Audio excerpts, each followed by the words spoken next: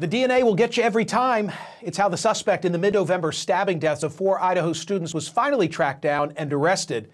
That's what we learned when the affidavit of probable cause was unsealed in Idaho court this week. Investigators had found a leather knife sheath on the bed of one of the victims. They found a DNA sample on the button of the sheath. This and the cell phone records tracing his whereabouts capped the many weeks-long investigation that included narrowing down which white Hyundai Elantra had been captured on videos in the neighborhood of the house where the killings took place. A Washington State University officer then located a 2015 white Hyundai Elantra in an apartment complex parking lot. The owner's driver's license information and photograph were consistent with a surviving roommate's description of the masked suspect's height and build and bushy eyebrows. Additionally, 5 days after the murders, the suspect had obtained a new license plate for his car. The car was located at the suspect's family residence in Albrightsville, Pennsylvania. CNN has reported he was under surveillance and he was seen cleaning his car inside and out using surgical gloves and depositing trash in the wee hours in a neighbor's garbage can. On December 27, Pennsylvania law enforcement discovered that trash and sent it to the Idaho State Lab for DNA testing. The very next day, the lab was able to match a DNA profile obtained from the trash as all but assured as being from the biological father to a person whose DNA was found on the knife sheath. As the document states, at least 99.9998% of the male population would be expected to be excluded from the possibility of being the suspect's biological father. Joining me now is CeCe Moore, head of genetic genealogy services for Parabon Nanolabs Law Enforcement Unit, which has made more than 200 successful identifications of violent criminals.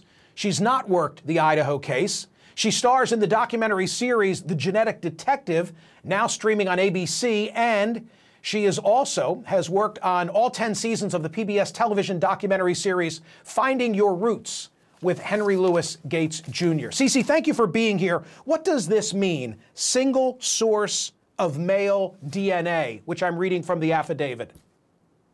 It means there were no other DNA detected on that, meaning sometimes you can have a mixture. You can have multiple people's DNA. You want to have single source DNA if at all possible, because that really just ties that one person to that item. Now, it was likely that this was touch DNA. Certainly it's possible there was blood. They didn't tell us what type of DNA, but most likely it was touch DNA. And that would typically be just a few skin cells. This might have been a very small amount of DNA, but because of today's technological advances, we can detect even the tiniest bit of DNA. How reliable is touch DNA if it is skin cells in comparison to, say, blood? It's a great question. It is more transferable. So, of course, you would like to have blood. You would like to have semen or saliva, and they might. They haven't shown all their cards. We don't know all that they have. But touch DNA, now that we can use it because of the sensitivity of our equipment, it also means you have to be more cautious about using DNA as your only evidence. So it's a really positive thing that they clearly have other evidence. This is just one piece of it. We have seen touch DNA transfer in other cases.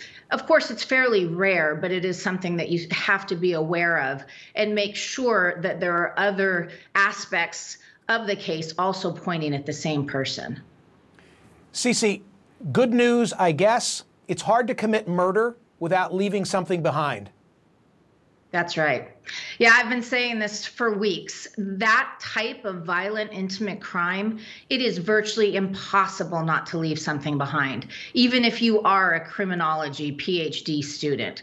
So I am not at all surprised they were able to find something. Even if he tried hard not to leave something, you still would.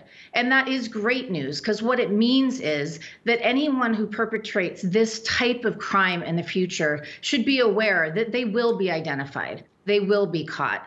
There really is no reason that we should see serial killers, serial rapists moving forward. this guy, potentially could have become a Ted Bundy or even a Zodiac, not identified 50 years later. But because of the DNA technology, the advances that we're seeing, both in investigative genetic genealogy and the ability to use tiny amounts of DNA, we can identify someone, whether they are in the law enforcement database or not. CeCe, the cases that you have cracked, for which you have become famous, are the cases that necessitate you putting together, in connection with a private lab, a very complicated family history, family tree, and tracing back cousins and generations. That doesn't seem to be what took place here. Well, I don't think we can reach that conclusion yet. Investigative genetic genealogy is simply a tip. It's a lead generator. It should never be used as evidence against a suspect. And so it is proper that it would have been left out of the affidavit, in my opinion, because it should not form the basis of an arrest warrant. And so even though they didn't put it in there, I don't think we can rule it out. We don't know whether it was what initially identified him as a person of interest, and then they looked more closely at that tip about the car, or it could have gone the other way, where they identified him through that tip about the car, and at the same time they were working on the genetic genealogy and may have built his family tree to see if it was consistent with what they were seeing.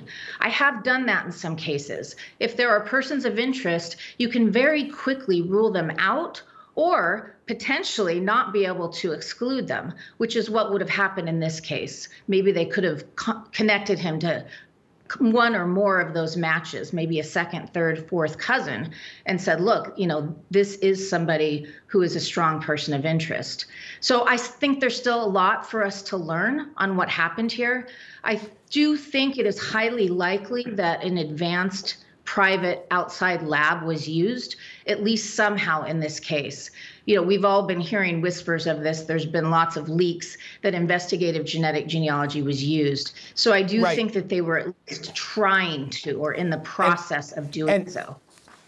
And you make a great point. They, of course, don't have to put in this affidavit of probable cause. They, the prosecutors, all that they have. CeCe Moore, that was tremendous. I thank you as always.